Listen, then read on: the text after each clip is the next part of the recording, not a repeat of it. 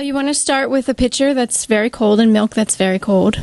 And you don't want the espresso to wait very long for the milk. It oxidizes quickly, so you want to start pouring the milk almost immediately when the espresso is done. You'll start with your pitcher. You want to pour in just the right amount of milk, just enough for the cup that you're going to be pouring.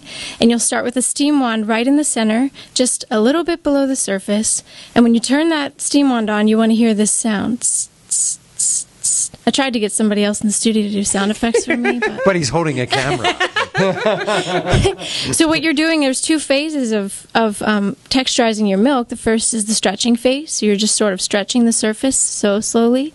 And as soon as the milk reaches about 80 degrees, which would be room temperature, as soon as you feel the chill leave, you want to submerge the steam wand into the milk. And you want to get like a whirling effect. You want to see the milk spinning. And you're incorporating all that velvety texture into the milk. And as soon as it gets too hot to touch, which would be about 150 degrees, no more than 160, turn the steam wand off while it's still in the milk. Take the pitcher down, and if there's any bubbles, which there shouldn't be if you've steamed perfect milk, you just want to bang it on the table a little bit and swirl it out, and then you're ready to pour.